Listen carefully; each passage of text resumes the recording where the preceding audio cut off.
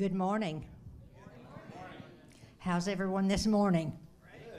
Good, I hope. I want to welcome you to First Baptist Church Hebron. My name is Sandy Ward, and I get the honor and privilege to say hello to you today and welcome you here. Thank goodness the Lord is good. The sun is trying to shine, and I'm so excited about that. I'm also excited about being able to share with you. I know that I'm supposed to choose a song. These were very hard tasks for me because I'm old. And because I'm old, I've heard a lot of hymns. I've heard a lot of songs, and I love them all. But Sweet Hour of Prayer, I think, would be my song. And I think sometime today we're going to sing that, okay, which is good. So also, I'm supposed to choose a word. I don't have a word, okay? I'm too scattered, I suppose. The thing that I think we're going to be talking about, and the song was about prayer, and praying is a good word to have. It's a mystery to me. I enjoy it when I'm spending time with the Lord and when I realize that He and I are there together and that we can have this time, a special time together. So anyway, that would be my word if I really, felt strongly about it. I just throw that out to you. I hope that you are praying. I hope you do have that special time when you go into your closet or you go into a special place that you have and pray with Him and talk with Him and listen. My verse of scripture is Psalm 139, and I know that some of you probably know that one, but it has a special meaning for me because I was a very, very lonely place, and I was having difficulty. It was in a hospital, and people didn't seem to know who I was, and I was having a difficult time, and so I prayed, "Oh Lord, let there be a Gideon's Bible in the drawer here," and there was. And so I picked it up and turned to Psalm 139. And so the Lord He just really impressed on my mind that this was true of me at that time. Lord, you have searched me and known me. You know when I sit down and when I stand up. You understand my thoughts from far away. You observe my travels and my rest. You are aware of all my ways. Before a word is on my tongue, you know about it. Lord, you have encircled me. You have placed your hand on me. This extraordinary knowledge is beyond me. It is lofty. I am unable to reach it. But God did let me know that day and every day that He knows exactly where I am. His hand is on me. He has encircled me. And if I trust Him, then I have nothing to fear, do I? And you don't either. So I just pray that this might be meaningful to you if you're ever in a situation where you feel totally alone, where you're fearful, or you seem to be lost. Then I would go to the Word of God, and this is a good scripture to go to. So let me pray for us, and we will begin, okay?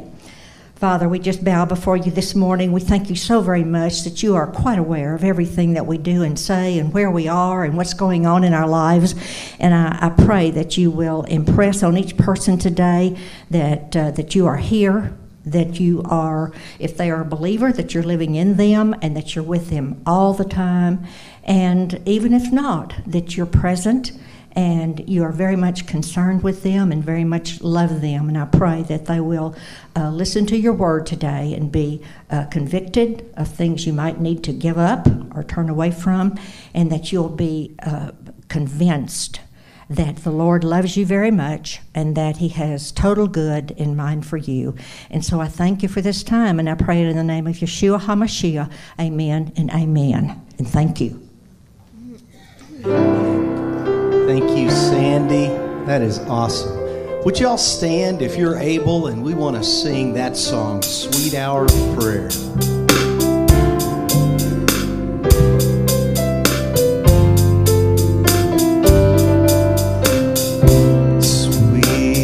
Here we go. Sweet hour of prayer, sweet hour of prayer, that calls me from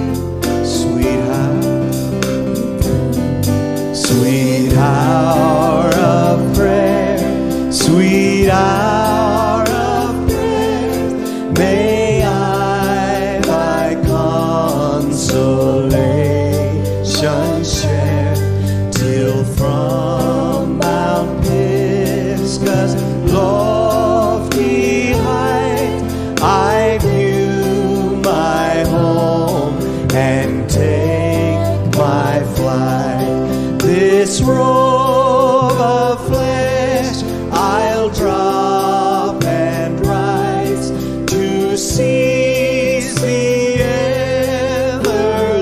everlasting prize and shout while passing through the air. Farewell, farewell, sweet hour of prayer.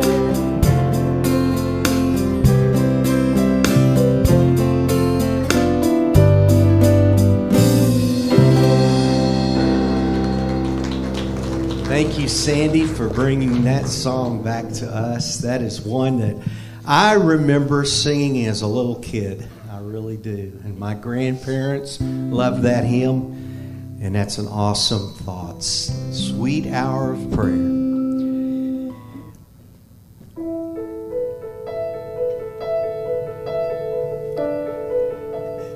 And it's amazing that we get to speak with the Creator of the whole universe, that He would listen to me, that He listens to you.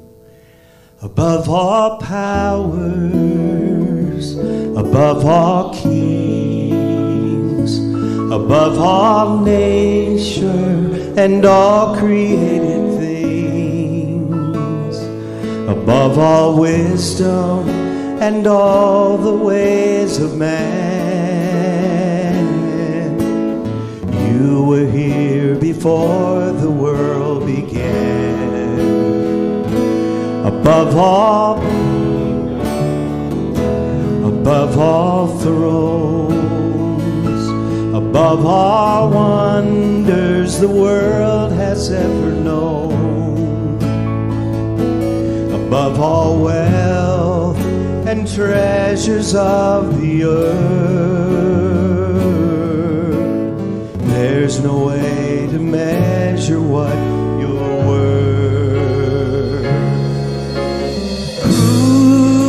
Crucified, lay behind the stone, to live and die, rejected and alone like a rose, trampled on the ground. You took the fall and thought of me above all.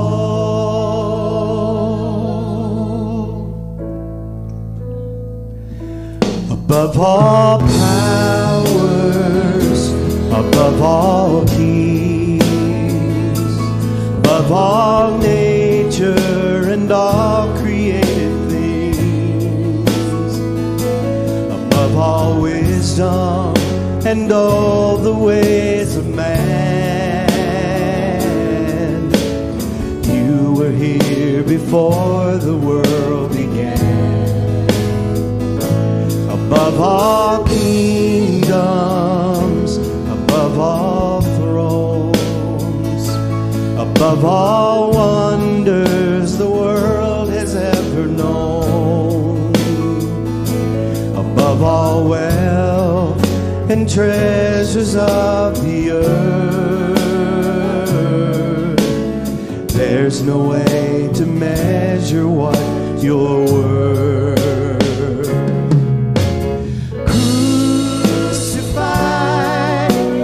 Lay behind the stone, to live, to die, rejected and alone like a rose, trampled on the ground. You took the fall and thought of me, crucified, lay behind the stone. You live to die, rejected and alone like a rose, trampled on the ground. You took the fall and thought of me above all. Like a rose trampled on the ground, you took the fall and thought of me above all.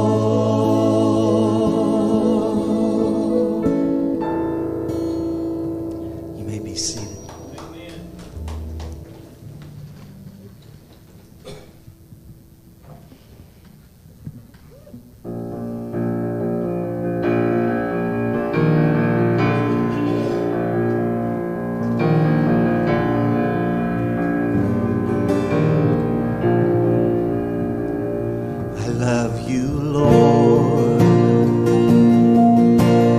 Mercy never fails me. All my days I've been held in your hands. From the moment that I wake up until I lay my head, I will sing of the goodness of God. And all my life you have been faithful, and all my life you have been so, so good. With every breath that I am able, I will sing of the goodness of God.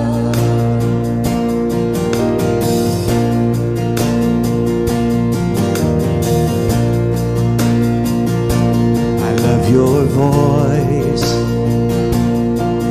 you have led me through the fire, the darkest night. You were close like no other. I've known you as a father, I've known you as a friend. I have lived in the goodness of God. All my life you have been faithful, and all my life you have been so, so good. With every breath that I am able, I will sing of the goodness of God. Your goodness is running after, it's running after me. Your goodness is running after, it's running after me. With my life laid down, I surrender now. I give you everything. Your goodness is running after, it's running after me. Your goodness is running after, it's running after me. Your goodness is running after, it's running after me. With my life laid down, I surrender now. I give you everything. Your goodness is running after, it's running after me. And all my life you have been faithful,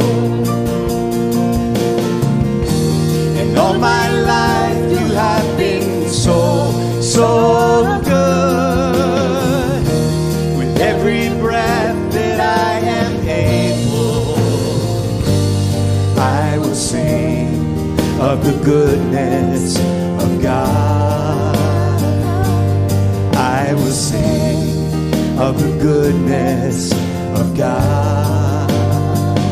Yes, I will sing of the goodness of God.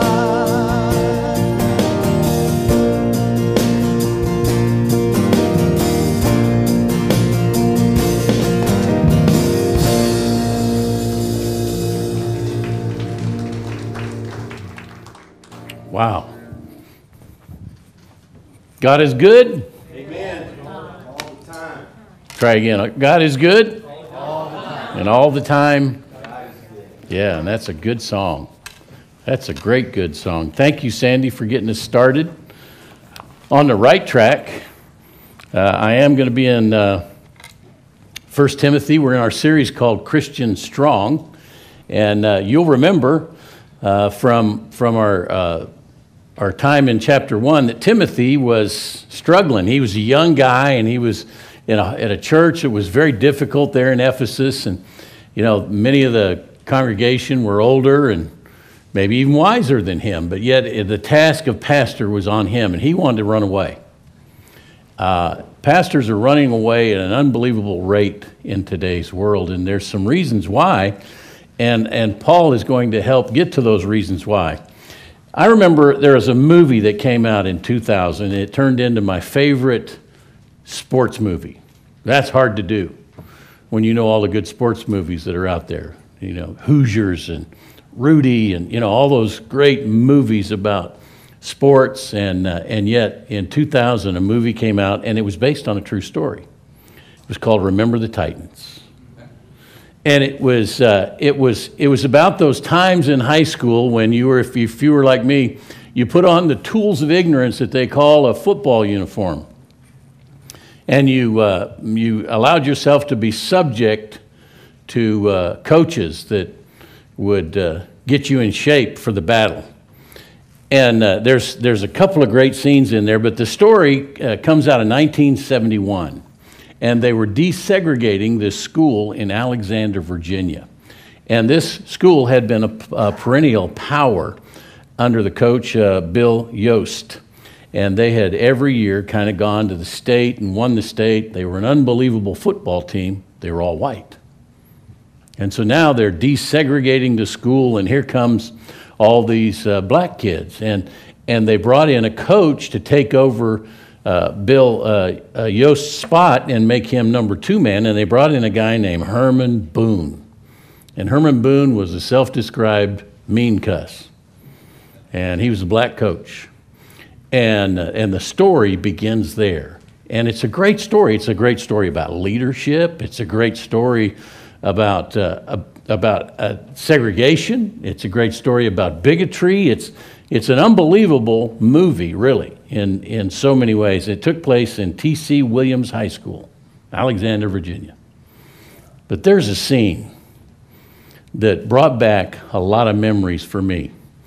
And I don't know how many of you guys played football in high school, but there's always that time, and it's the end of practice. And you've beat each other up. You've been out there pounding against each other, running plays and running laps for mistakes you made and all kinds of different things, and you're hot and you're sweaty. And back in my day, instead of a drink of water, they gave you a salt pill, right? Here's how to kill a person. They desperately need water. You give them a salt pill, and you just keep going. You just keep going. But then they line you up. It's the last thing they do in practice, and you're beat. And they line you up in rows, so you look like rows of corn. And the coaches just walk down the rows. And you know what you're doing the whole time? You're running in place. They got you running in place. And every time they blow the whistle, you hit the ground. They blow the whistle again, you roll over. They blow the whistle again, you jump back up.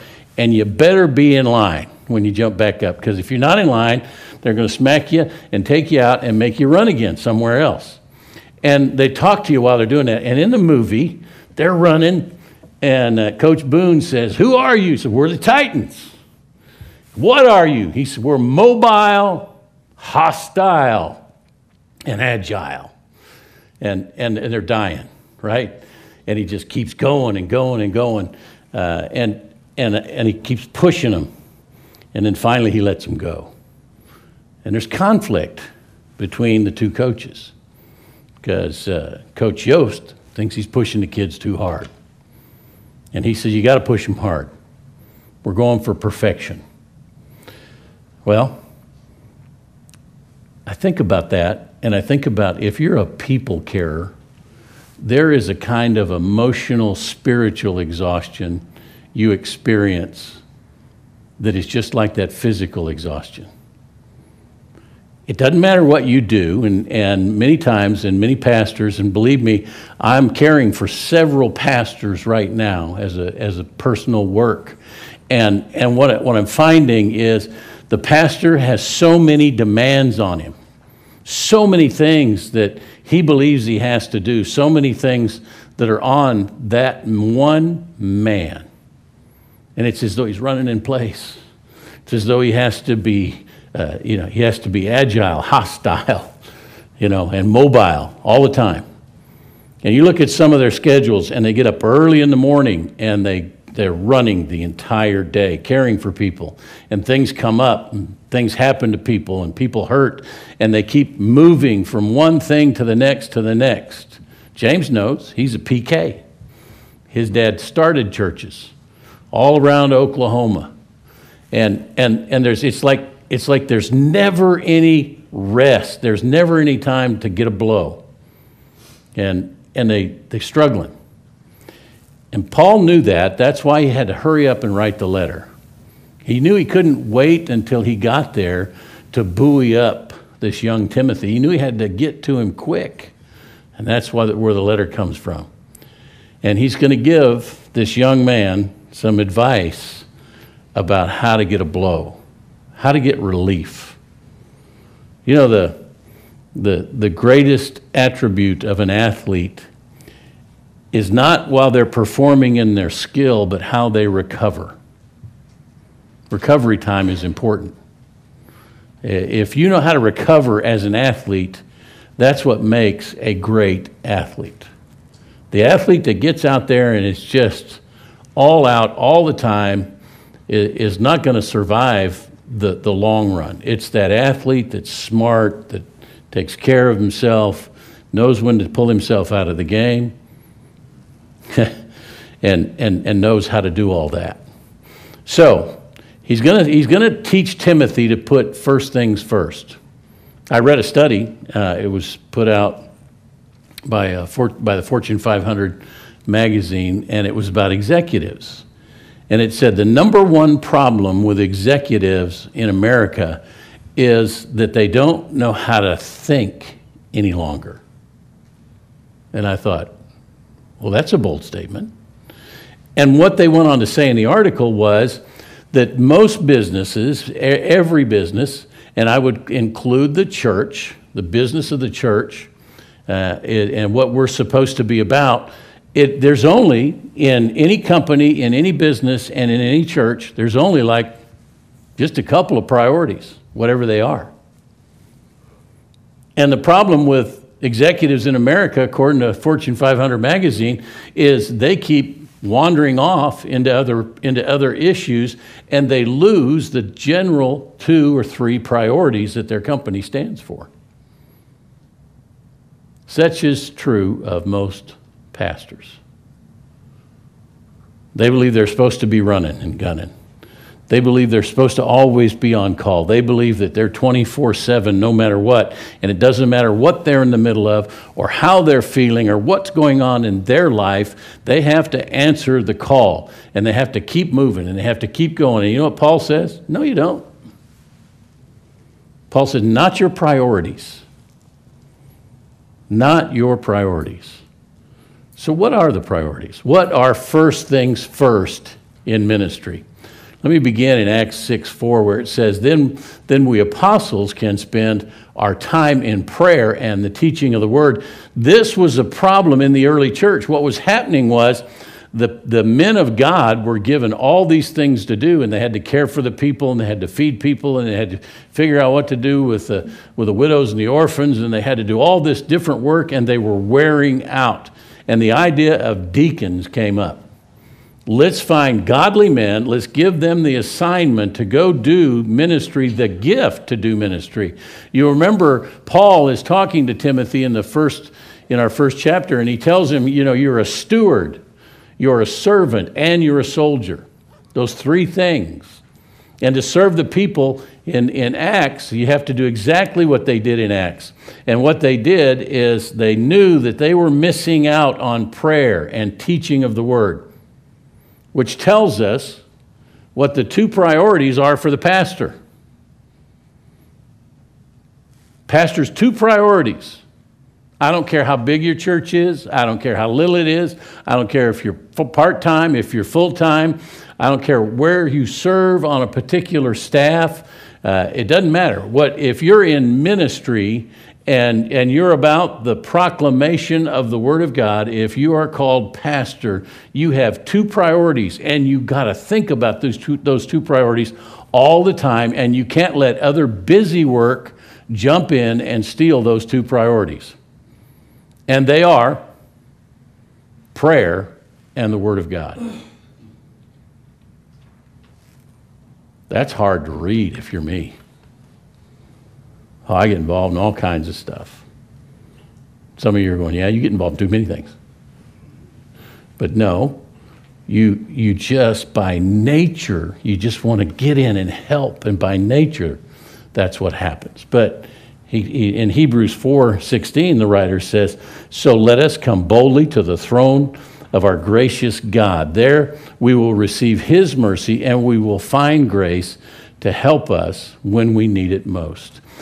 Today, pastors need that grace and mercy more than any other time. It's daunting to pastor a church. Again, I don't care size, I don't care complication. It doesn't matter if you're inner city or you're in the suburbs. It doesn't matter where you are. This is a difficult task. And if you get lost in what my Jewish friends in Yiddish would call the minutia, you're not going to do what God's called you to do. You're not going to be the steward of the Word of God that He's called you to be. You're not going to be the servant of God that He's called you to be, and you're not going to be the soldier for Christ that you're supposed to be. And so Timothy was needing that word. So let's dig in and look at it. Before we do that, I want to give you the 4 misconceptions of prayer, because I realize when I say prayer, that means a lot of things to a lot of different people. Some people, it just means you bow your head and go, Some religions, you got to bow a certain direction. Some do all kinds of different things. But I want to identify the misconceptions of prayer that we have so that we can understand biblically what prayer is. Turning prayer into a public performance is not what prayer is. And so many of us are guilty of that, especially from the pulpit. You learn how to pray, and you learn how to make it sound good, and you realize you've been given the assignment to start something, and you realize that's a big deal. Maybe it's a dinner, maybe it's an invocation somewhere, it's a wedding, and you got to have a cool prayer. And the prayer has to have maybe a hymn in it, and maybe a psalm, and maybe another verse of scripture somewhere, and something very clever that nobody else would think to pray. And it turns into a performance.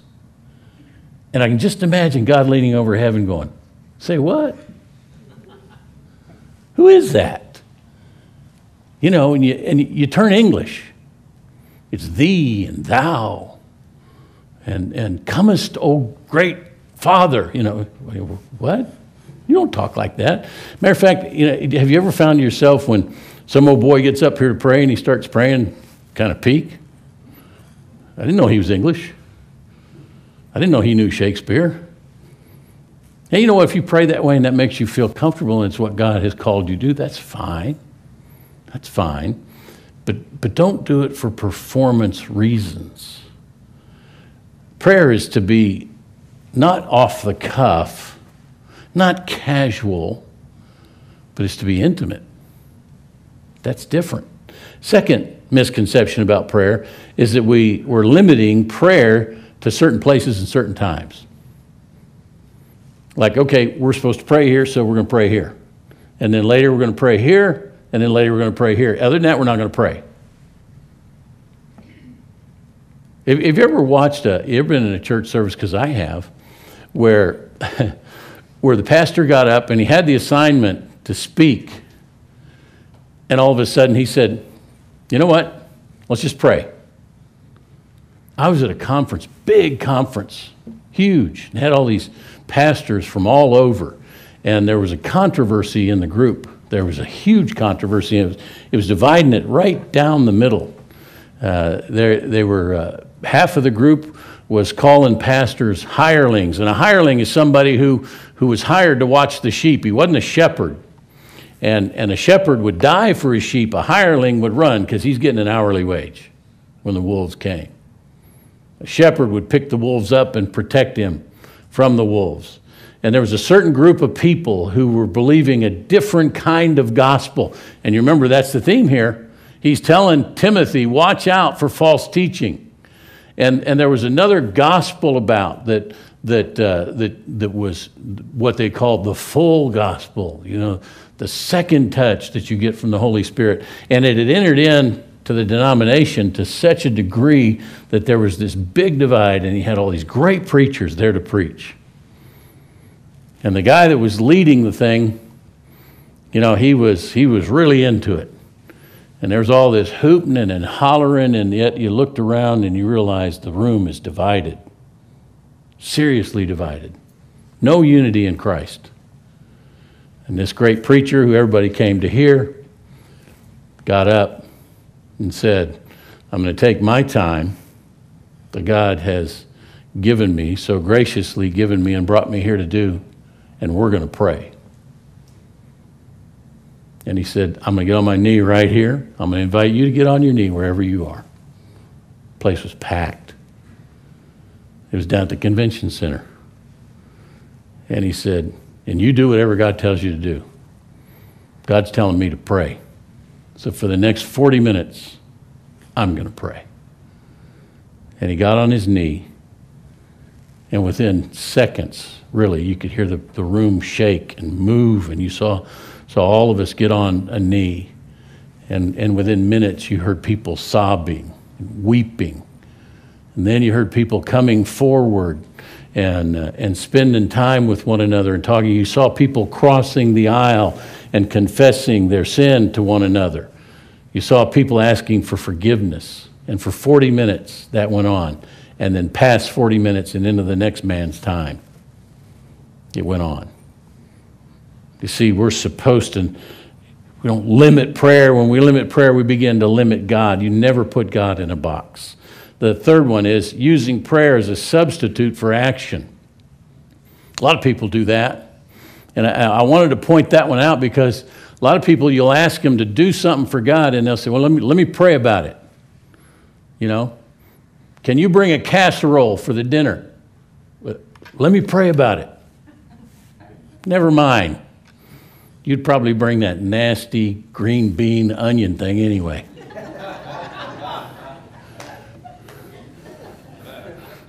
Or worse, the one with peas and cream in it. What was anybody thinking on that? But anyway, the idea that we would misuse prayer as a substitute for action, that is not true. Matter of fact, I'm going to say something that almost sounds heretical to you, and some of you will go, well, that is heretical, but it's really not. People all the time say, what is prayer for? It's for you. Prayer is for you. People that pray get up and do something. People that don't pray just run around like a chicken with their head cut off.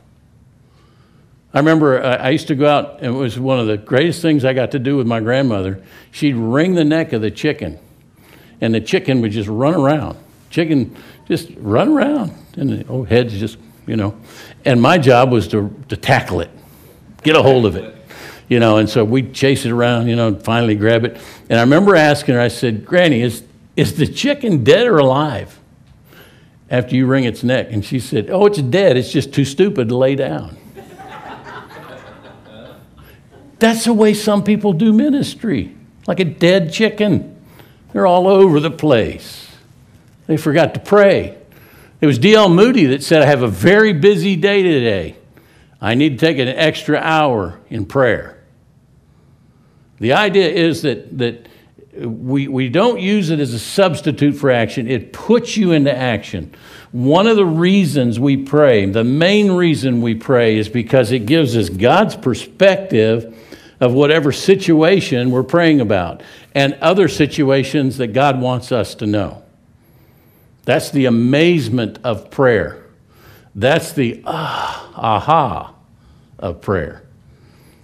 And then making prayer a last resort.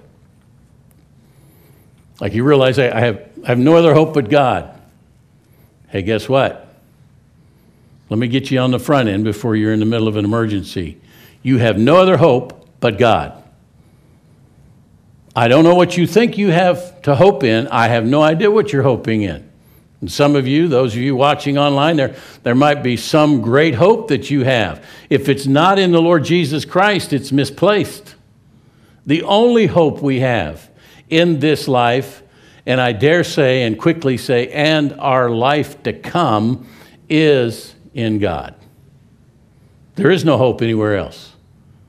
That's why hope is so evasive to people. They're looking for it in something other than the Lord Jesus Christ, and it's only found in one place.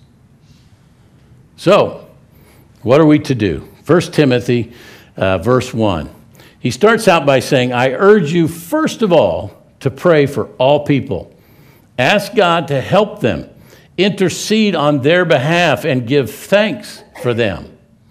So the first action of prayer that he's telling Timothy about, he said, don't just pray for your friends, but pray for all people. Now, who's in the group of all people? Got anybody you don't like?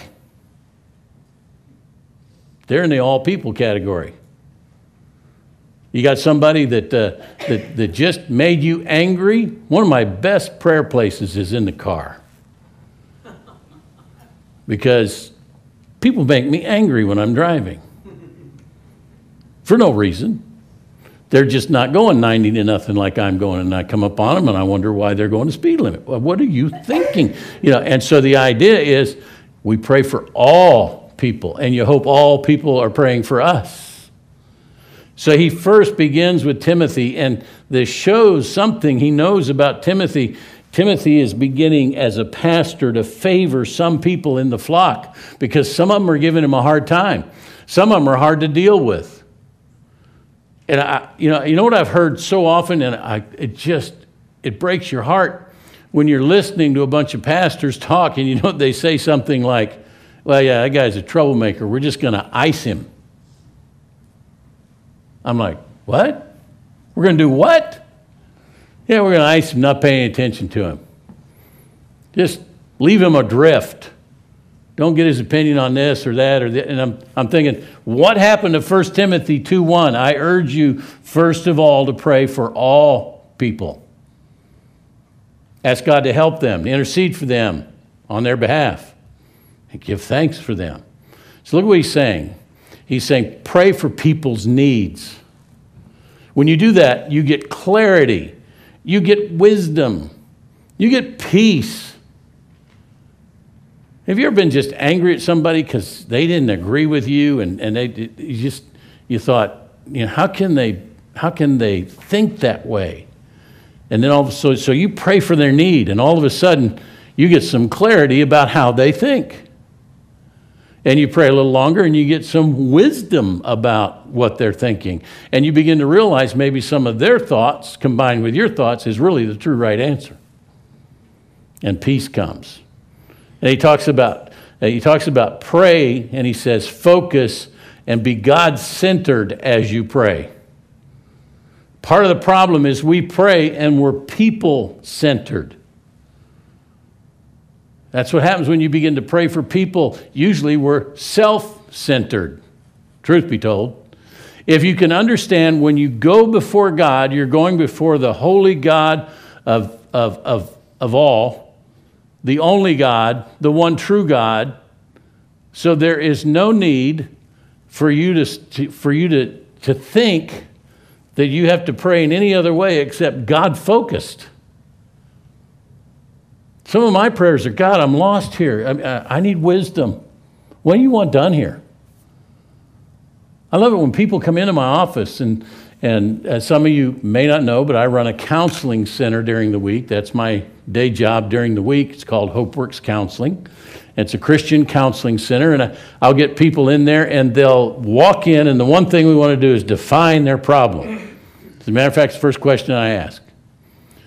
Tell me what's going on. And people will define their problem. some of them very articulately, some of them not so articulate, and they get done defining it. You know the first question I ask? Very first question. What has God told you about this? No, whoa, what? I was just trying to save you money up front. That's a big problem. Been there for a long time. You could use some counseling, but I'm guessing if you would involve God in that process and you would say, God, what do you think? I bet you're going to get a whole bunch of better answers than what I'm going to be able to give you in the next 40 minutes. Because I'm not the answer man. God can bring clarity to any situation. And then he talks about petition, intimate kind of talk. Doesn't have to be thee or thou. Doesn't have to be not intimate. It can be very intimate. The more intimate, the better. When you are with a really good friend, you don't sit around and talk formally with them. You just unload your heart as one unloads one's heart to a good friend. That's what God longs for us to do, that our petitions are sounding more like conversations, right? I just had one in the car. In the conversation with God, I'm an idiot. I've pulled up behind this poor woman. Okay, she's going 10 miles an hour slow, but why am I pushing her? What is wrong with me? And God says, well, several things. There are enormous gaps in you. You know, and you might be thinking you can live up to what it is you preach. Well, you cannot. You can only trust me and allow me to live through you. See, that's intimate. Intimate people tell you if the dress makes you look fat. Right? Intimate people, you know, when you put a shirt on, you say, hey, what do you think? They'll look at you and go, that's a great shirt. It's good color for you. They didn't have it in your size? That's intimate talk. Then finally, he talks about Thanksgiving, the declaring of gratitude. One of the things you get when you pray, and one of the reasons why I know a lot of people aren't praying is because you become this person of tremendous gratitude. You seem to be grateful for all things. That tells me you're praying. If we can't make you grateful over anything, that tells me you're not praying. And so Paul is saying, you've lost a bit of your gratitude, Timothy. And so that tells me you're not praying in intimacy with God. And one person can make a difference. I want you to know that one person praying can make a huge difference in this church, in a family, in a company, in a church. The power of one. In 1645, Oliver Cromwell gained control of England. Had he not, England would have been defeated. In 1649, Charles I was executed by one vote. In 1776, America chose English, the English language, over the German language by one vote. Just think, if we were all looking at each other going, what's this close? You go, huh? What'd he say? In 1849, Texas was admitted into the Union by one vote. In 1868, President Andrew missed being impeached by one vote. France rejected a monarch system and became a republic by one vote. Rutherford B. Hayes won the presidency in 1876 by one vote. In 1923, this is a big one. Adolf Hitler won control of the Nazi Party by one vote. And millions of people died. Now, if I get all up in your grill when it's time to vote, and you look at me and say, preacher, that's none of your business. It's every bit my business. It's every bit God's business. It's our business to be good citizens and be in the midst of being one that can make a difference. If you don't believe that, pray about it. Pray about it. I remember we had a prayer ministry at First Euless, and the pastor came to me and he said, I want you to pray about being in the prayer ministry. And I said, okay. And I tried to pray about it, and I thought, well, you don't need to pray about being in the prayer ministry. You're in the prayer ministry. You need to pray about being more effective. And that meant get a key. We prayed 24 hours. This was before they had all the stuff that you can communicate with. And they had a little room. And you go in this little room on the side of the church, and there was always somebody in there. 24 hours a day, 7 days a week, 365 days a year. It was great ministry. And it was the thing that trajected my heart into real prayer. You had a Rolodex. Remember those? And the last person would put a marker where they left off. And then you just start at that marker and you pray for the next name and the next name and the next name. And it had an ugly yellow phone, with numbers on it. And that when that phone would ring, you'd pick it up and it'd be a prayer request. And you'd go over to the typewriter and you'd type in the prayer request and stick it in a Rolodex. And then you had a place over here where you'd write notes. Oh, man. It was glorious. You know what my time was? 2 o'clock in the morning, Saturday, into Sunday. Well, actually, it was Sunday morning by the time I got there, 2 o'clock in the morning. Man, my Sunday naps were really welcomed back then. But you know what? You're energized. Matter of fact, there were many times the 3 o'clock guy didn't show up, so I just hang in there. And I tell you, God will really get your attention when at 3:30 in the morning, there's a knock on the door. Somebody's so desperate they don't want to call. That'll scare the living daylights out of you. One can make a difference. 12 weeks before Pearl Harbor was hit by the Japanese, the Selective Service Act remained law by one vote. That would have crushed America. You can make a difference, and praying does make a difference. Now, so for whom are we to pray? This is tough. Buckle up. Look at what he says. Pray this way for kings, here it comes again, and all who are in authority, so that we can live peaceably and quiet lives marked by godliness and dignity. Let me read that again. You all know who your king is? You know who your vice king is? You know who your kings are in the Senate and the Congress? These are all people you love, I know. All. Pray for the kings. Here's the thought I had, and I know it's true. I know it's true because I was praying about it. Would our world be in the state that it is in today in terms of leadership if God's church and God's people were really correctly praying for leaders? I think not. I think you'd have a whole different bunch. I think I agree with James Adams, who said you get exactly the government you deserve. I believe he was saying that to Christians. I also was thinking, well, who was Timothy praying for? Who was the king? It would be a Caesar. It would be somebody in Rome. It would be somebody who hated Christians. It would be somebody who was putting Christians to death. That was their leadership, and he was to pray for them. And the reward, the benefit, is a peaceable life, godliness, dignity. Now, you may not get out alive, because Paul prayed for the kings. Paul prayed for the Roman government. Paul ended up arrested by the Roman government. He ended up being beheaded by the Roman government. But he also won many of them to Christ because he was praying for them.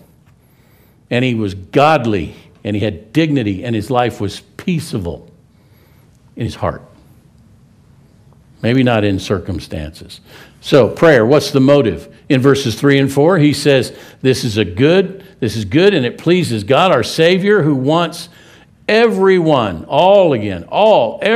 to be saved and to understand the truth. The benefits is that prayer pleases the heart of God. And the motivation of our prayer should always be the salvation of the lost. Your motivation ought to be the thoughts that you have that are like a lost man. Your thoughts that are like a sinner. And it always ought to include praying for people to come to know Christ as their personal Savior. Look at 5 and 6, because this is the truth of the gospel. He goes on, and it's as though he's talking about prayer, and he can't help himself but to talk directly about the gospel, because prayer and the gospel are indivisible. It says, "For there is one God, one mediator who can reconcile God and humanity, the man Christ Jesus. He gave his life to purchase freedom for everyone, for all. This is the message God gave to the world at just the right time."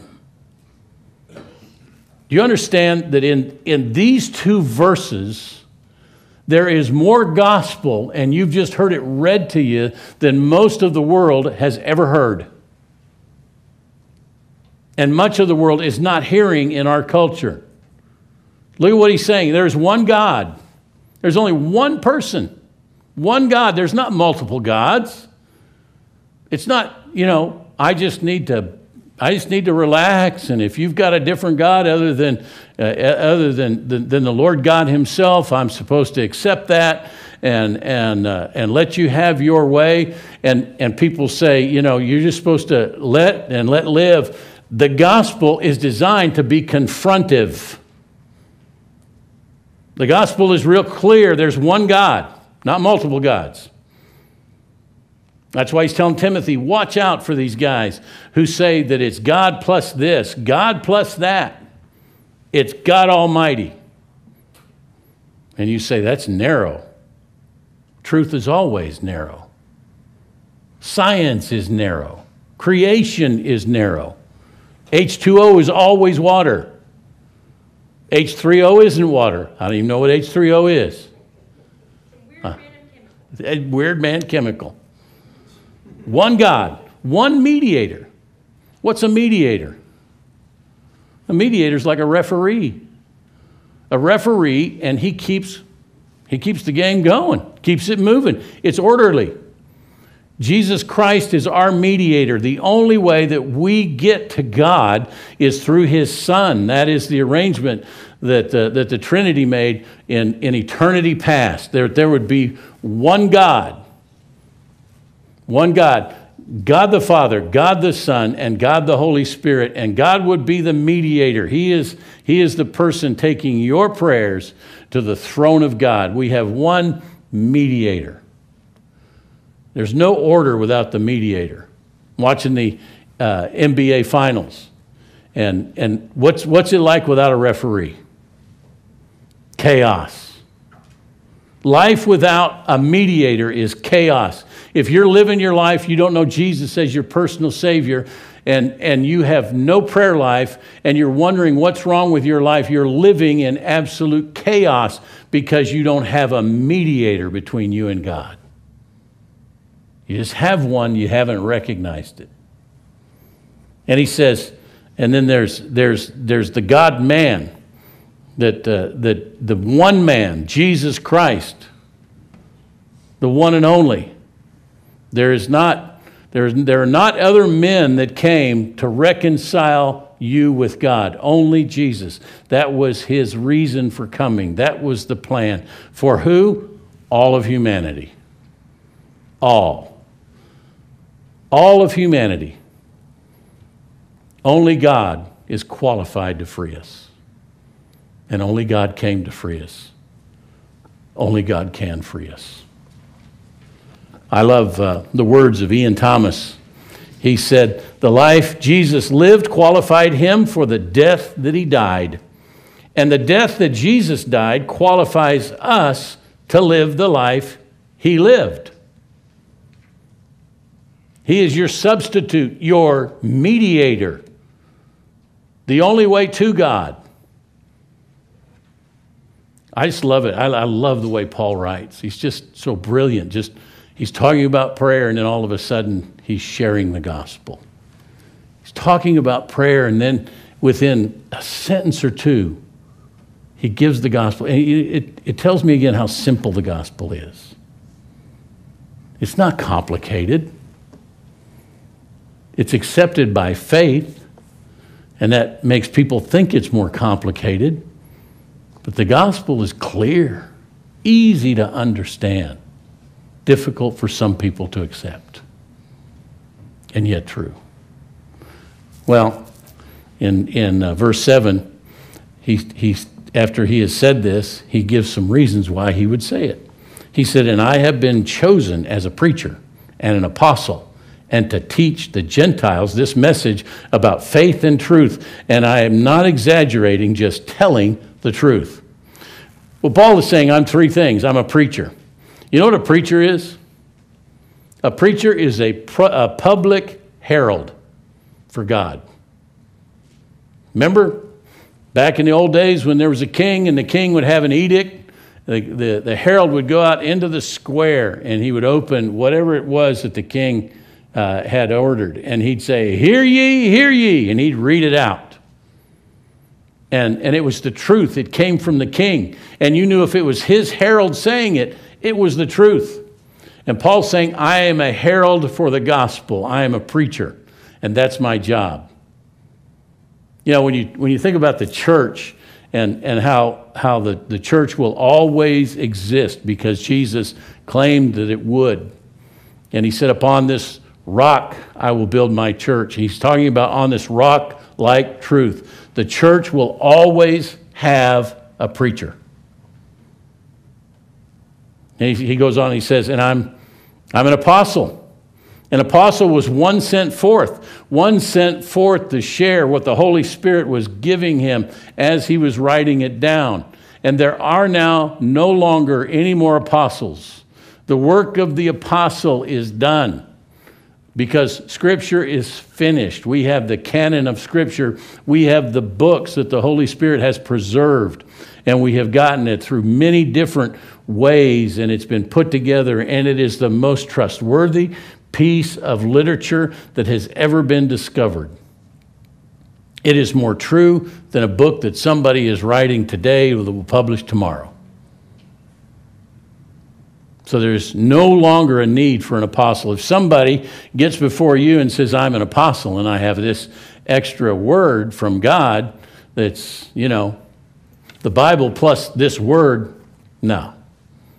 That's over with. That ended with the Apostle Paul and the 12 disciples. So then he also says, and a teacher, to teach, one who explains, one who clearly explains. So today's herald, those who are called preachers, our job is to pray, and then our job is to preach the word and teach it. At the same time, do it with an evangelistic approach. Unapologetically stand and say, God is the one true God. The Bible is true. It's true. From the table of contents to the maps. Everything in between. It is God's holy word. That's a pastor's job. To teach about it. That's why I don't come up with subjects and long different kind of series that we have and you get to hear my wisdom on something. I won't do that to you. I won't do that to me. I preach verse by verse because I'm supposed to do that as a proclaimer. Teach through what? The Word of God. Not my opinion, but the Word of God. Then, verse 8, how should it be done? He says, in every place of worship, I want men to pray with holy hands lifted up to God, free from anger and controversy. Now, he's not saying lift your hands in prayer. You can do that. That doesn't bother me a bit. You want to go a little crazy-matic? Lift your hands up when we pray? That's fine. That's fine, but that's not the purpose of the verse. What he's talking about is clean hands. He's talking about that you're not a sinner who is victimizing people. You do it with clean hands. You do your worship with a clear conscience. It is apart from sin. You do prayer by first asking God to forgive the sin that is in your life, the big gaps that are there. A lot of preachers fail because they preach things and they realize, I can't live up to that. Well, if you stopped every time you couldn't live up to whatever it was you would preach, you would never preach. I love it when people say, well, I didn't come to church because I didn't feel good. Good night. If I waited till I felt good to go anywhere, I wouldn't go anywhere. I haven't felt good for a decade. I just know I feel better once I get up. It's the only thing I can count on at this point. See, the idea is that we come to God. We confess our sins. We recognize that without Him we are nothing. That's the way He wants us to pray. Then He also wants us to pray apart from anger. You know, over in 1 Peter, Peter tells the husbands, you know, if you're angry with your wife, your prayer's not even getting heard. He's saying when you're angry in this one focused kind of relationship, if you're not in good stead there, forget it, buddy. You better get that right first. Over in Matthew, God says, you know, if your brother has something against you, which means if you're angry at him, he's angry at you, stop praying, get up. Go reconcile with him so that God can hear your prayers. That's what he's talking about. And then he says, apart from controversy. You know, controversy. Controversy to Paul was moving away from what was truth. Controversy for him was moving away from what is biblical. And that should be controversy for us today. I get it, it's not controversy for our culture. I realize we are viewed as the controversial ones. But the truth is, controversy meaning not in a disparaging relationship with God, but one with Him, in spirit and in truth, allowing the Holy Spirit to give you joy. Let me give you 3 helpful hints, and then I'm out of here. The first helpful hint is create a habit of prayer. I need to write a diet book because, you know, the diet books are so easy to write. They all say the same thing. A lot of words, but what they say is eat less, exercise more. I mean, when you boil it all down, you can read the whole thing. Might even be good. But the point is, you have to build a different habit of eating or nothing will change. So you have to build a habit around prayer, which means you got to think through specific times. I tell you all the time, I pray before I get up. When I wake up, I thank God that I woke up. Amen. It's short, sweet prayer. God, thank you. I know a lot of people died in their sleep last night. I'm glad I wasn't one of them. I'm glad that if I was one of them, I'd be with you. And then you're up. And then you got nothing to do in the shower but clean yourself. While you're there, pray. You got nothing to do while you're shaving but shave. Pray. Pray without ceasing. He says that in 1 Thessalonians. Pray like a hacking cough. You ever had a hacking cough? Horrible thing to have today. You go out in public and you cough, people look at you like you're evil. You know, it's just a cough. You know, take it somewhere else. So, create a habit. Second thing, don't place any limits on your prayer life. Now, you're thinking, oh, yeah, this is the old God can do anything. Well, absolutely He can. But you know where most people limit God? They limit God in the stuff that they think they can do. I limit God on all the things that I think I can do well. Don't bring Him in. You know, the little things in life, the little bitty things in life that you think you're really good at, and you don't ask God to really help you or give you wisdom around it. You know, hey, I'm about to greet a person. Oh, I know how to do that. I'm good at that. I'm a schmoozer. I know how to buzz the room. I know how to feel it. I know how to get in there, grin at you, make eye contact, web up when we shake, punch good if we're just punching. We all let down. But hey, what about if you involve God? God, give me the strength to remember that person's name. How many of you meet somebody and you walk away going, what was their name? Forgot it right when you left them. You know, if you knew there was going to be a quiz later, but if you prayed, God, I want to meet this person, I want to meet them, I want to remember their name. Can we do that? God will help.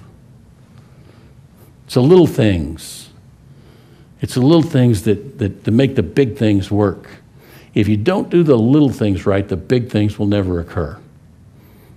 Then the third thing, ask God first. All things come up in your life. Ask Him first. Always consider Him first. Consider His word first. It's not difficult. It's the smartest, easiest thing you can do. God, I'm in a situation. What do I do? What's going to honor you? What's going to glorify you? I bet me losing my temper and going crazy is not what you want. Right? Ask God first. Create a habit. Don't place any limits on God at the small end or the big end. And ask God first. You know what we're going to do for our invitation? We're going to pray. You're right where you are, you're going to pray. And I'm going to ask you to take whatever position of prayer you like. You want to stand up and pray? Great. You want to sit and pray? Great. You want to get on your knees and pray? Great. You want to come down here and bow in front? Come do that. But we're going to pray. We're going to pray. And God tells us pray for all people. Pray for people in need. I'm going to ask every one of you to pray for Dorothy Clothier. She had to go to the hospital. Her blood pressure's way up. They don't know why. Last week her blood pressure was way low. They don't know why. So I want you to pray that God will give the doctors wisdom and they'll take care of our sweet Dorothy and place her in the Lord's hands. And you can pray for the family. And you can pray from there for somebody else that you know that has a need. You can pray for yourself. You can pray that God will allow you to develop a habit, that God will help you to not limit Him, that God will remind you to come to Him first. So as the band gets up here and they sing, I'm going to start us in prayer, and we're going to spend our invitation time in prayer. If God tells you to join this church, join. Be obedient to whatever it is that God says to do. You know when they did a study about decision making, they found out that when people have a time to think about something, they usually make the right decision or the decision they're going to make within the first 3 minutes. If they're given more time to make the decision, they will make other decisions, but then when they're pressed to what is the final decision, they will come back to really about the first 30 seconds of what they thought. Why? Because God gave you a brilliant mind, and He's guiding you. And before you know, He knows. And when you pray, you see it from His perspective. You feel His love. You experience His joy. So church, pray. Father, thank you. Thank you, God, that you want us in conversation with you at all times, in all ways, about all issues. So God, we come to you in our absolute surrender to you for a sweet hour of prayer in Jesus' name. Lord, I come, I confess, bowing here, I find my rest, and without you, I fall apart. You're the one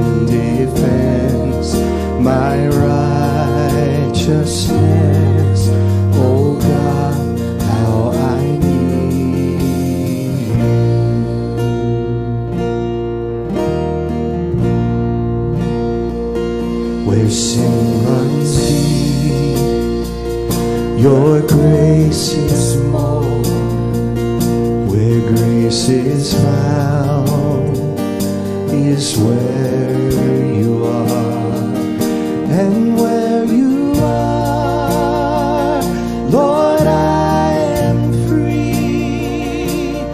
Holiness is Christ in me.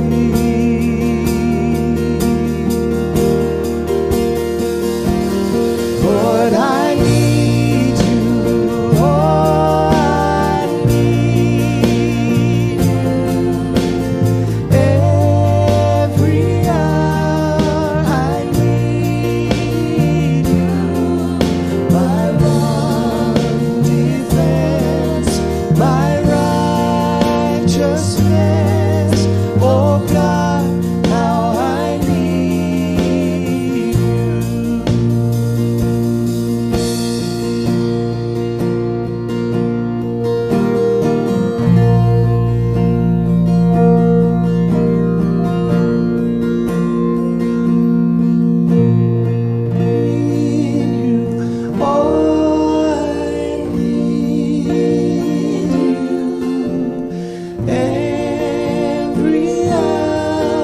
I need you.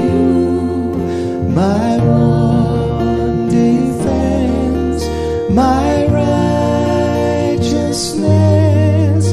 Oh God, how I need you.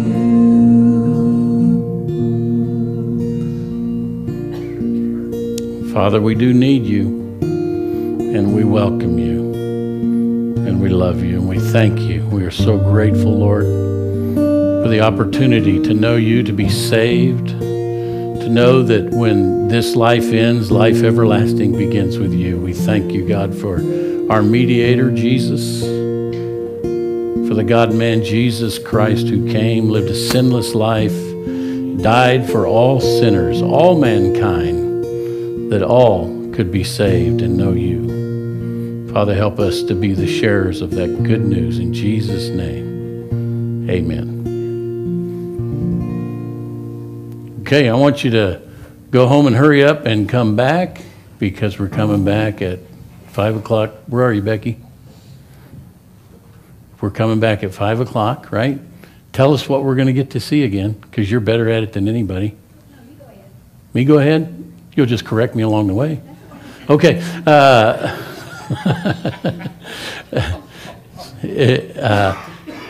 We're gonna come back at 5 o'clock, and what's his name?